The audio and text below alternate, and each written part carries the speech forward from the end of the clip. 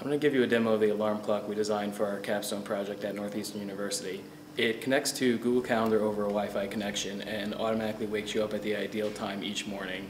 It looks at your first task for the next day and then calculates how long it's going to take you to drive there, factors in weather and traffic information, adds in how long it takes you to eat your breakfast and shower in the morning, and then wakes you up at the specific ideal time to get you to your place every day.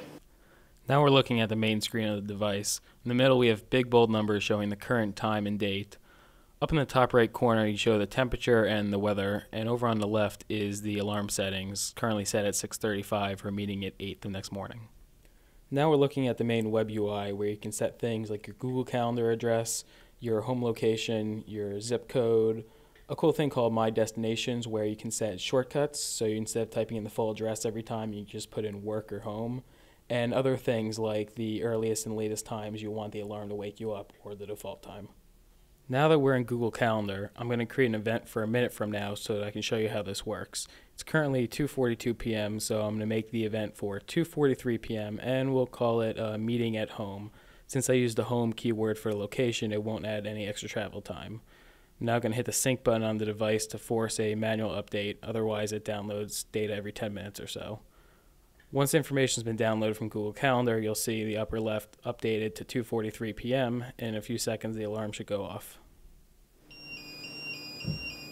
And there we go. So you can see the light turned on automatically, and the buzzer started ringing, which are the two settings we had configured. So there's buttons here you can choose to sleep or turn the alarm off, so we're going to turn it off.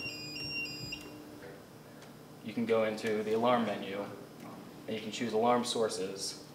So you can set the iPod, the FM radio, or the buzzer to go off. And you can choose the volume that it wakes you up at, or you can set a master disable.